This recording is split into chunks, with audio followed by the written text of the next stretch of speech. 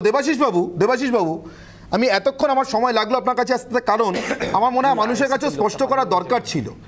একদিকে এই নেতারা প্রত্যেক দিন এসে নিজের কর্মীদের জন্য কাঁদবেন, তারা শোক প্রকাশ করবেন, তারা বলবেন এই নির্বাচনটা ফার্স হয়েছে। আর ঠিক সেই নেতারাই তাদের দল, তারা যদি না হন তাদের দলের আরও বড় নেতারা, আরও উঁচু নেতারা, তারা যাবেন ডিনার করতে। যারা ব্যালট খায়, যারা রক্ত খায়, যারা আমার দলের কর্মীর প্রাণ খায়, তাদের সঙ্গে বসে আমিও খাই। দেবাশিস বাবু, এটাকে আমি ন্যারেটিভ সেট করছি, নাকি এটা আদৌ খাওয়ানো যাবে নিজের দলের কর্মীদের, এই প্রাণ হারানো পরিবারগুলোকে? আমি অনেকক্ষণ বসে আপনার কথা শুনতে শুনতে একটুখানি ঘেঁটে গেছি ঠিকই, মানে কি নিয়ে আলোচনা ছিল, আমরা কোন দিকে গেছি। ঠিক আছে, সঞ্চালক হিসাবে you have a right two direct the total thing. মানে ব্যাপারটা হচ্ছে, দেখুন আপনি ঠিক বলছেন, আমি আপনার সাথে একমত যে আমাদের যে সমস্ত রাজনৈতিক দলরা আছেন তাদেরকে এই জায়গায় একটা stand point, clear stand point রাখতে হবে এবং নীতি আদর্শ এগুলোকে মাথায় রেখে শুধুমাত্র ভোটের জন্য, ভোট জেতার জন্য এই সমঝোতাগুলো থেকে সরে আসা উচিত বলে আমার মনে হয়। কিন্তু আমি জানি না এটা সিপিএম বা কংগ্রেস কেন এই সময় মমতা ব্যানার্জির মতো তৃণমূলের সাথে সমঝোতায় যাচ্ছে। আমি কিন্তু রাজনীতি তো বড় জটিল জিনিস, মানে আমার থেকে হয়তো অনেক ভালো বুঝবেন। হতে পারে যে ওনারাও হয়তো সেটা দেখার চেষ্টা করছেন বা বোঝার চেষ্টা করছেন, যেটা বাজারে খবর যে 2026 সালে যে একটা মহারাষ্ট্র মডেল পশ্চিমবঙ্গে আসতে চলেছে, নব্য তৃণমূল হয়তো অভিষেক ব্যানার্জি বিজেপির সাপোর্টে মুখ্যমন্ত্রী হতে যাবেন।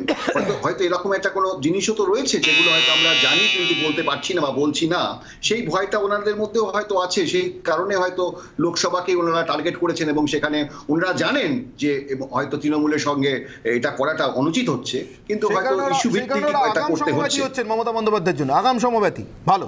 এই রাজনীতি যদি এই এরকম জ্যোতিষ চর্চার উপর দাঁড়িয়ে থাকে তাহলে সত্যি আমার কিছু বলার নেই, কিন্তু আমি বাস্তবের মাটিতে দাঁড়িয়ে আমি তাপস বাবুকে জিজ্ঞাসা করবো, তাপস বন্দ্যোপাধ্যায়কে আসছি দেবো, তাপস বাবু আপনাকে জিজ্ঞাসা করবো, আপনাদের ভাঙড়ে আইএসএফ কর্মীদের প্রাণ যারা নিল, আপনাদের বিধায়ক নওশাদ সিদ্দিকী, তাকে যারা আজও ঢুকতে দিচ্ছে না ভাঙড়ে, যদি বেঙ্গালুরুতে আসবেন আপনাদের কাছে, কোনোদিন নেমন্তন্ন আসবেন আমি জানি, অসুবিধা আছে কংগ্রেসের আপনাদেরকে নিয়ে, 21 সাল থেকে আছে, কিন্তু যদি বিজেপি বিরোধী মহাজোটের জন্য আপনাদের কাছে আসে এরকম নেমন্তন্ন, যাবেন তাপসবাবু?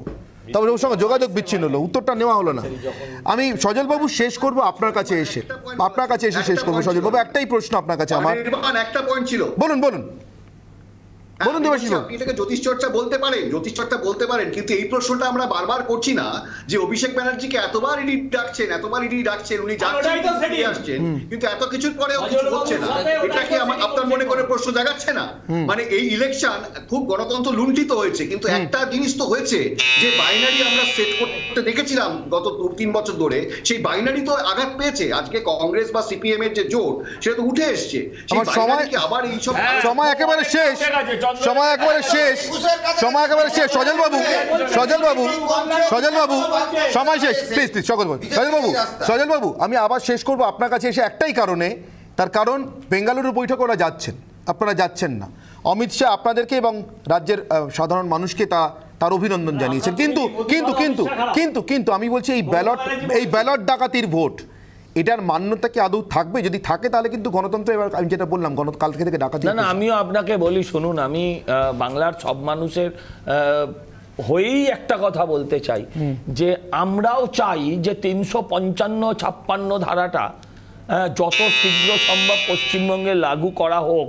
তার কারণ পশ্চিমবঙ্গের মানুষের, বিশেষ করে সংখ্যালঘু সম্প্রদায়ের ওপর যেটা হচ্ছে, তাদের ধন প্রাণ এবং তাদের সম্পত্তি রক্ষার্থে ইমিডিয়েট কেন্দ্র সরকার কোনো অ্যাকশন নিক।